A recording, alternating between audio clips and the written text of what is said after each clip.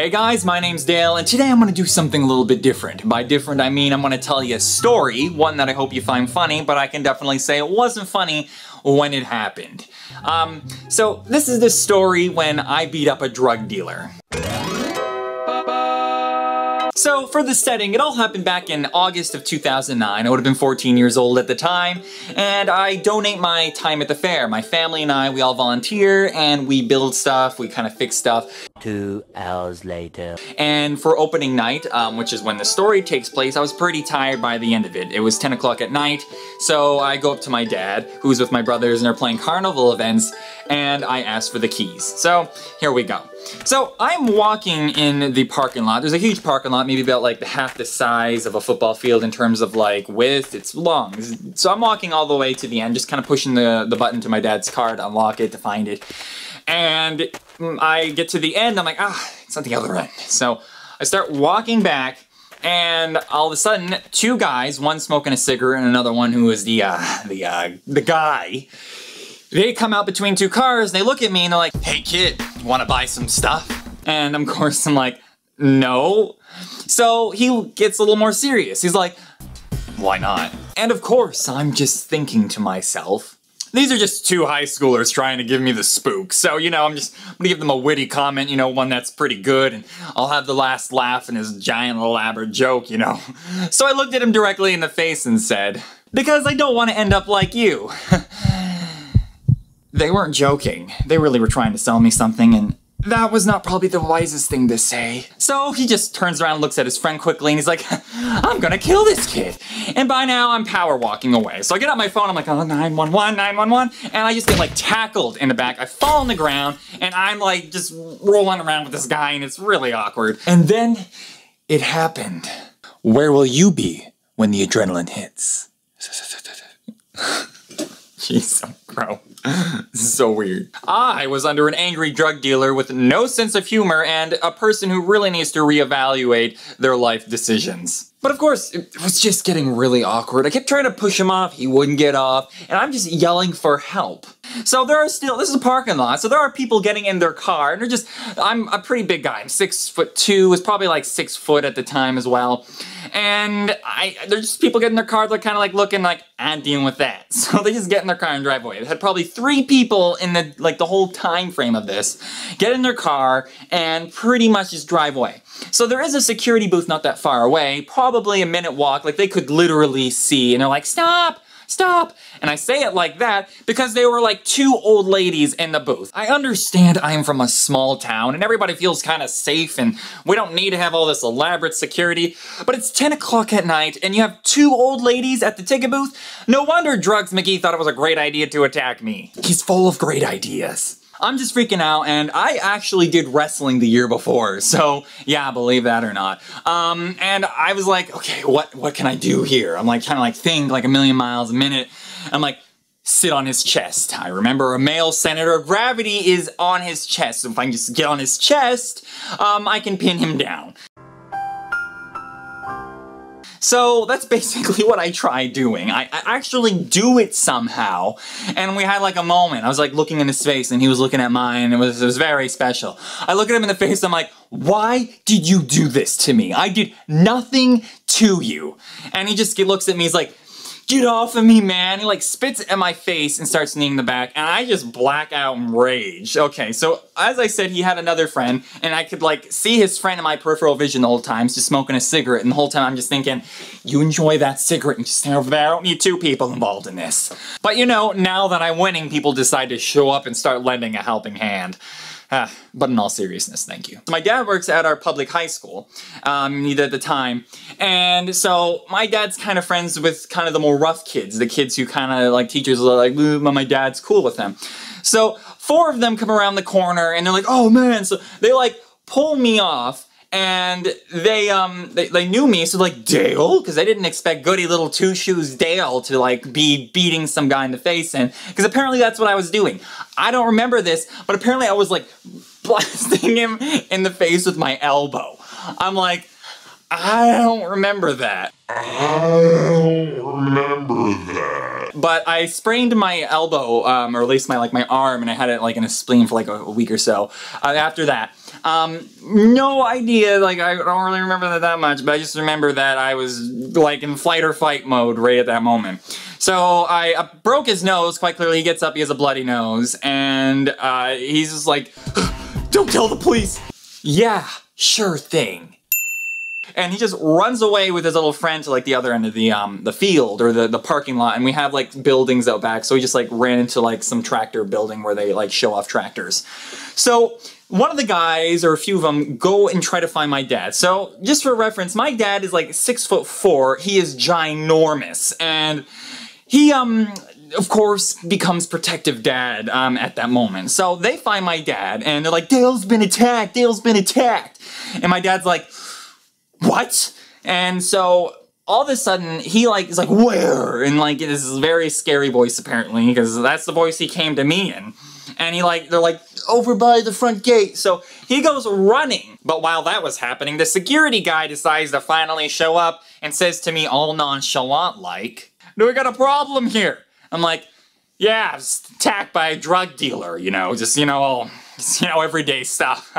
Yeah. So I'm, like, explaining to him the situation, and my dad, like, just comes running with, like, a small group of people behind him, and he gets to me, he's like, where is he? Like, in this very scary voice. Now, like I said, my dad is huge, and I'm pretty sure my dad would have just destroyed this person.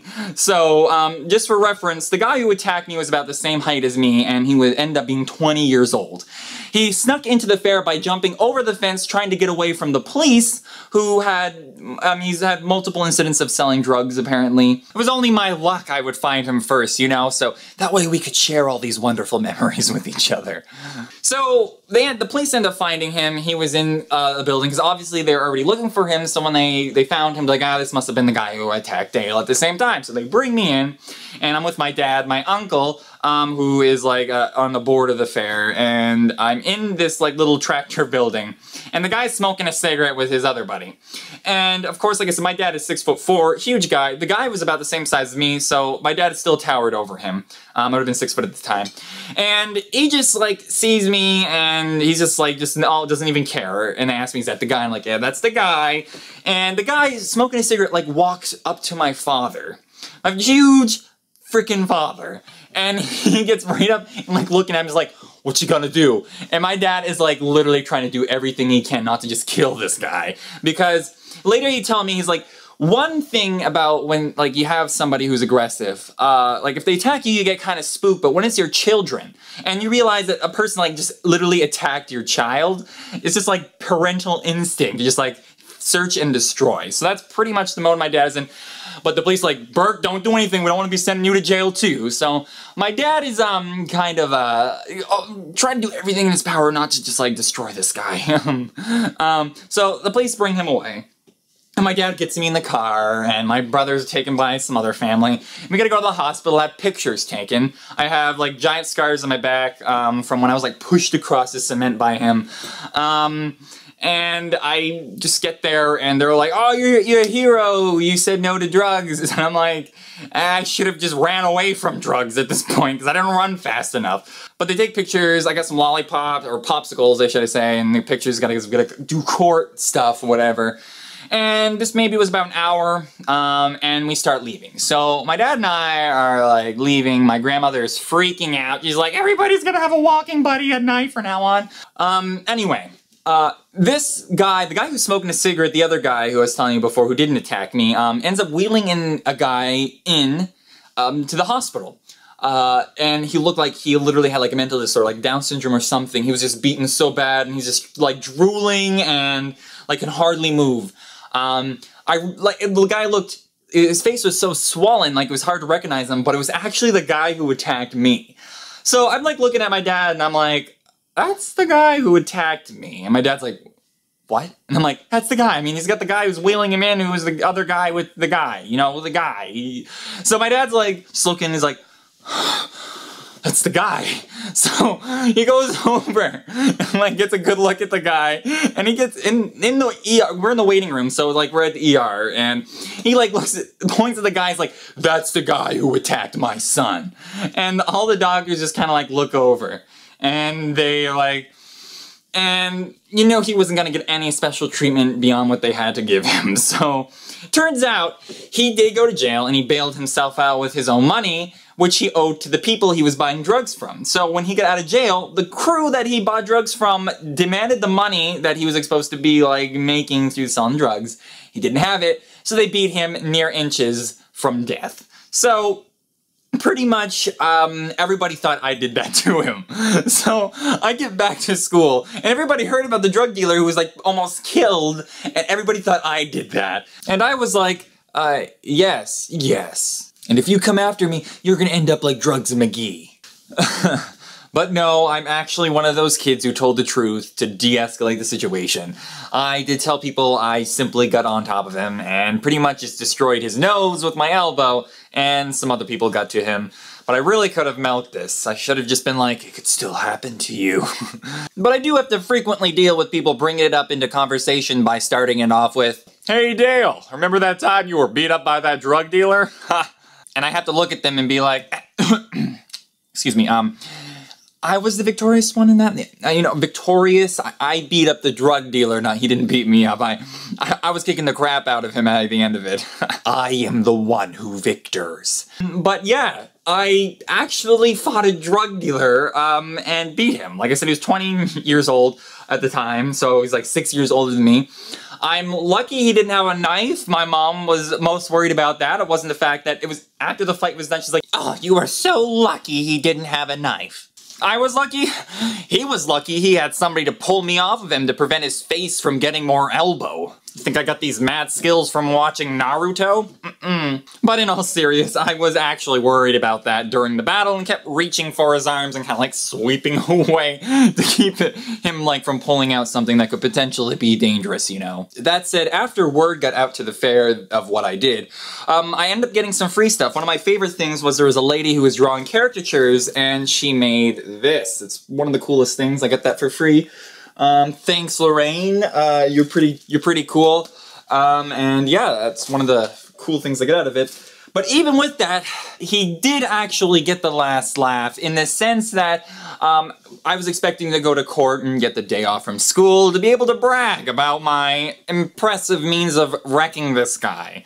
In a court of law. But he actually pled guilty, so I didn't even get a day off from school because of it. So I'm like, you get the last laugh this time, buddy. But you know, the joke's on you because I'm making better life decisions. So, ha! And with all that said, that is the story. I hope you guys enjoyed it. I definitely know I didn't enjoy it when it happened, but it's a great story now. And I did get a good life lesson out of it. I've actually had no desire throughout my life to ever drink or do drugs, and I haven't. And that's something I'm very adamant about not wanting to participate in, simply because I always want to be 100% control of my actions, my decisions, and I just don't have a desire to. I know there are people who do wish to do recreational stuff, and that's your life, but me personally, I don't want to do it. And when people force me into it, they get a face full of elbow. But no. Jokes aside, that is it. So this is the new channel I'll be making some videos in with Matt, Jack, and Jabril. And we'll be just kind of talking about everything else. I thought this would be kind of a different way to look at this. It doesn't just need to be about educational stuff, but just stuff that's kind of fun to share. And I thought that this would be kind of fun to share. I don't normally show the funny side of me. At least I hope this is funny. If you didn't laugh at this is going to be really sad. And you're just like, stop this now. But I will say that this has just been kind of a great way to kind of get involved in more projects and get more content out, because the stuff on my own YouTube channel takes a lot of time and work to do. So with all that said, once again, I've already said that, but thank you for taking the time to watch, and I hope you enjoyed this, and stick around for more content here. If you're interested, check out everybody's channel and mine at ThinkFact, and if somebody offers you drugs, make sure they have a sense of humor. Have a good one, everybody.